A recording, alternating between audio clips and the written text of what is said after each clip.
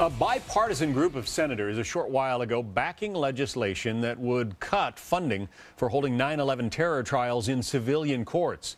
This, as reports indicate, the Obama administration is reconsidering the decision to try the confessed mastermind and his 4 alleged accomplices in New York City. Senator Lindsey Graham, a sponsor of the bill cutting off the funding, didn't have to reach back far to illustrate his preference for trying the suspects before a military commission.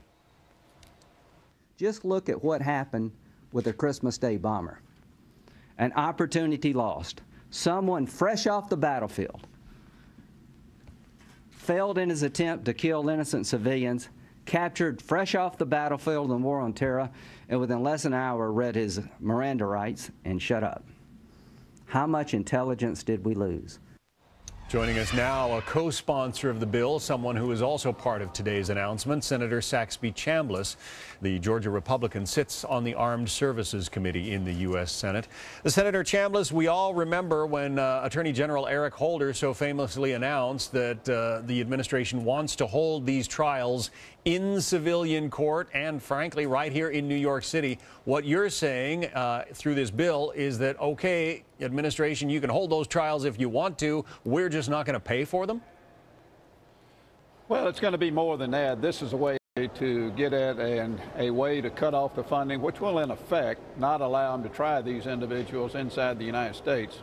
Now, when the Attorney General made that announcement, John, those of us who've been involved in the intelligence community and the armed services community knew then that this was a terrible decision. And it turns out that it was a decision that was not very well thought through.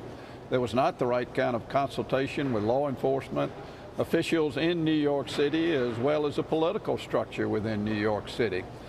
This is not the way to treat individuals who masterminded the killing and harming of over 3,000 Americans and who are directly responsible for the fact that today we're engaged in a military conflict in both Iraq and Afghanistan.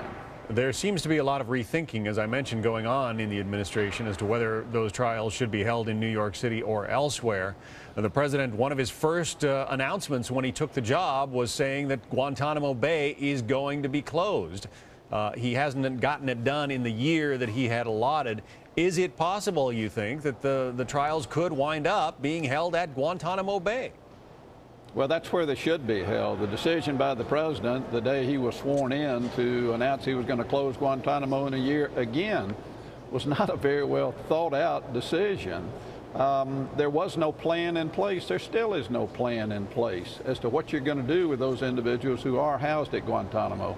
And look, John, we've gone down there and we have spent millions of taxpayer dollars both building a state-of-the-art facility to house those individuals, but also there's a very state-of-the-art facility from a judicial standpoint to try all of these individuals under the Military Justice Act. And you know, the Military Commissions Act was improved last year. It was modified from the previous bill we passed, and it was designed specifically to try these individuals who are housed at Guantanamo, as well as other individuals that are captured on the battlefield. And you know, why in the world do we want to bring these 5 individuals to New York City, give them constitutional rights that are guaranteed to American citizens versus trying individuals that in the future will be captured on the battlefield and bringing them in to be tried at Guantanamo under the Military Commissions Act? Makes no sense at all. And worth pointing out, this is not a Republican-only move. You have the support of a couple of key Democrats, Jim Webb of Virginia and Blanche Lincoln of Arkansas. Senator Saxby Chambliss of Georgia, thank you. Thanks, John. Senator Lincoln, whom I just mentioned, is one of the more